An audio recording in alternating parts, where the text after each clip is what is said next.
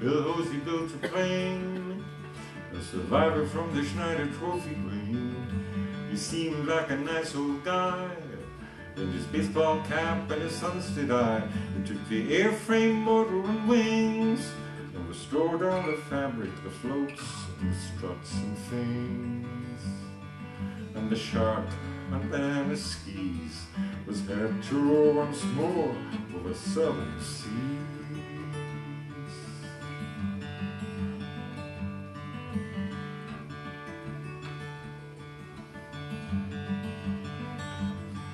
In the 27 Schneider race was a supermarine that took first place. The year Bill Hosey was born, there were still tall ships sailing round Cape Horn. But the S5 Supermarine was the fastest seaplane the world had ever seen. Nearly 300 miles an hour, with a Napier line engine to give them power.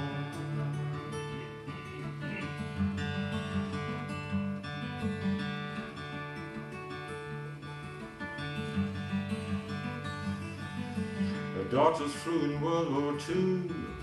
The pilots were known as the first of the few. When the Battle of Britain raged, the stepped fireplace across that history page. But Bill Hosey built a dream to haunt the skies with the ghost of a supermarine. And she rose on the step again in the spirit of a Schneider Trophy racing plane.